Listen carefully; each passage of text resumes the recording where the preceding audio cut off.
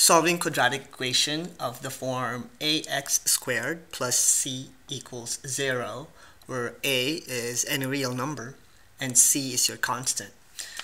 Now, before we can answer before we can solve quadratic equation of this form, you should know what square root is. And I believe you've seen square roots already in Algebra 1 and in geometry. And we know that square roots is basically the opposite operation of any exponent of 2. So to give you a short review of square root, if we know that if 2 squared is equal to 4, then the square root of 4 is equal to 2, which is true to the definition of square root, opposite operation of exponent of 2. And if we have 10 squared, which we know is equal to 100, then square root of 100 will be equal to 10.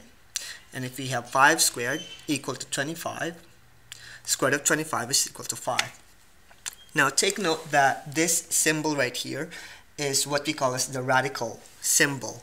So sometimes we call it square roots, sometimes in the next few weeks we're gonna see cube roots or fourth root, but in general form we call this radical.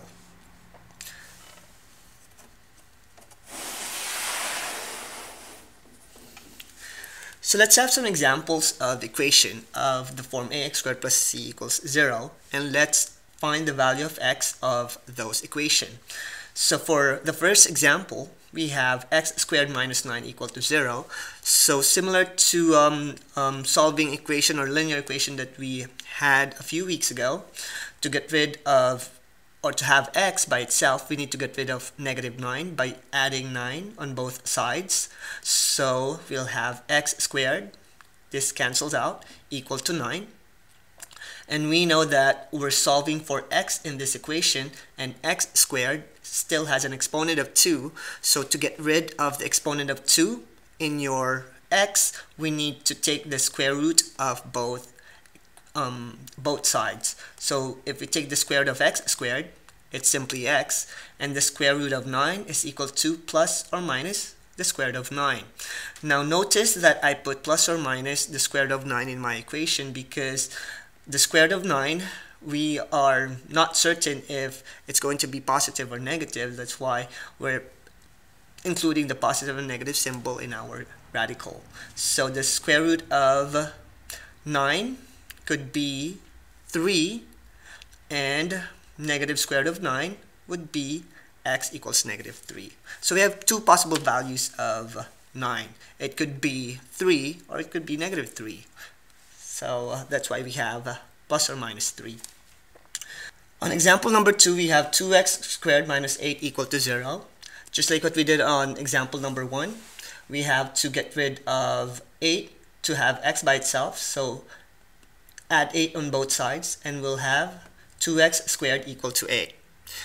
Now to get rid of 2, we need to divide both sides by 2 this time so that x squared will be by itself. And 2 divided by 2 is simply 1, and 8 divided by 2 is equal to 4. Now for our new step, we know that every time we have an exponent of 2, to get rid of the exponent of 2, all we have to do is to perform the opposite operation of an exponent of 2, which is the square root. And square root of x squared is simply x, and square root of 4 would be plus or minus square root of 4. If we further simplify it, we know that square root of 4 is a perfect square, so we'll have x equal to 2 and x equals negative 2. Now notice that every time we solve for a quadratic equation, we always have two values of x's. And in these two examples, our x's is pretty much the same as the first one. The only difference is the other one is negative and the other one is positive.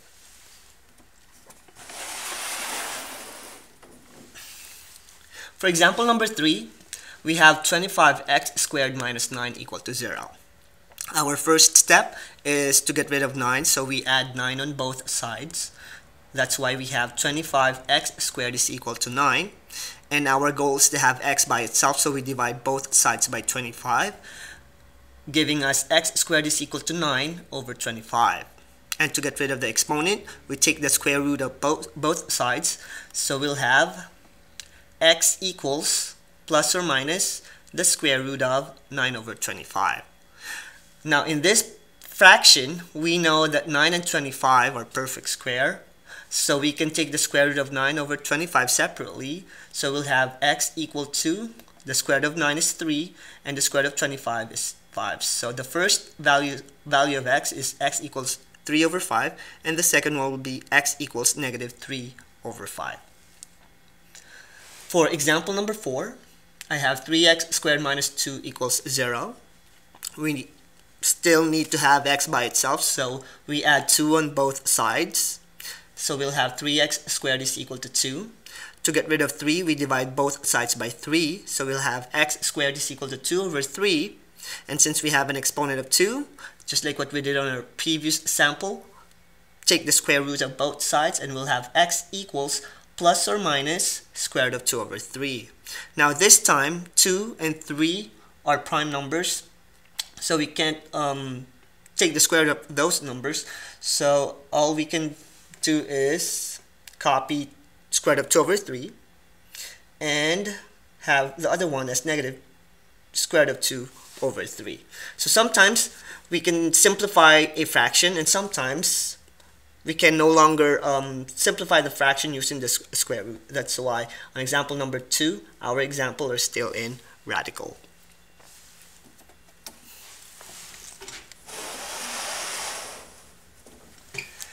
Now, sometimes when we solve quadratic equation, sometimes we encounter answer as undefined. Now, for the examples that we're going to have, we will encounter the x values, which will be undefined. So let's start with this particular example. We have x squared plus 81 equals 0. So get rid of 81 by subtracting 81 on both sides, and we'll have x squared is equal to negative 81. To get rid of the exponent, we take the square root of both sides, and when we take the square root of x squared, we have x. However, if we take the square root of a negative number, and in this case negative 81, it's going to be undefined because we cannot take the square root of a negative number. So I want you to take note of that. So always remember that every time you take the square root of a negative number, it's always going to be undefined. So therefore, for number 1, our x is undefined. Now for number 2, we have negative 3x squared minus 4 equals 0. So we're solving for x, so we add 4 on both sides to get rid of negative 4, and we'll have negative 3x squared is equal to 4. To have x by itself, we divide both sides by negative 3. So make sure that you are dividing both sides by negative 3 and not positive 3 because it's a common error. So we'll have x squared is equal to negative 4 over 3, and taking the square root of both number, we will encounter that the negative fraction is inside the radical. Therefore, x is also undefined.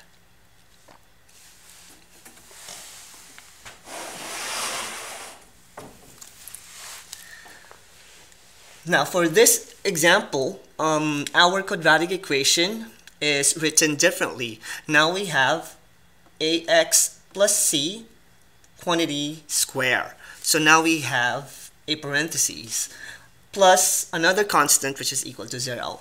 So we are still solving for x, and to solve for x, we'll go through the steps again. Like for example number 1, we have quantity x minus 5 squared minus 100.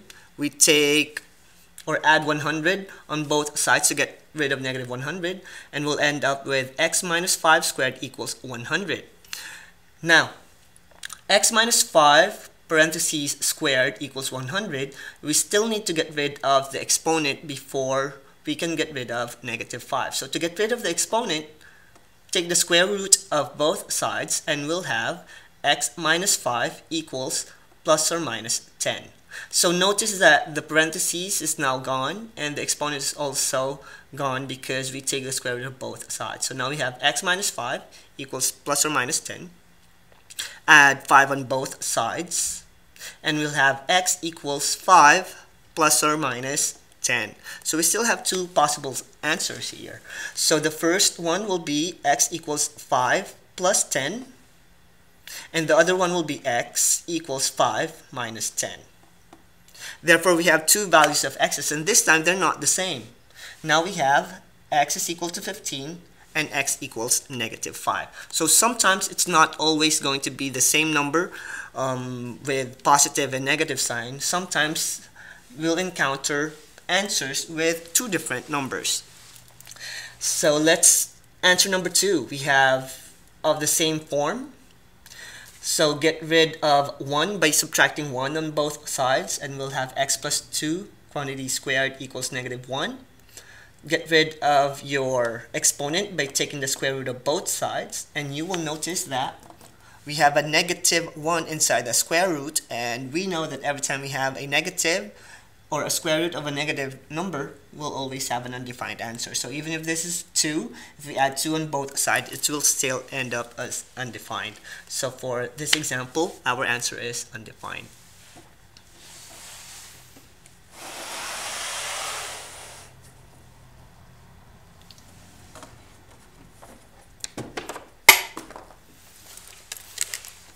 So for the third example, let's have x plus 2 parentheses squared minus 7 equals 0. So to solve for x, add 7 on both sides, and we'll have the quantity of x plus 2 squared equals 7.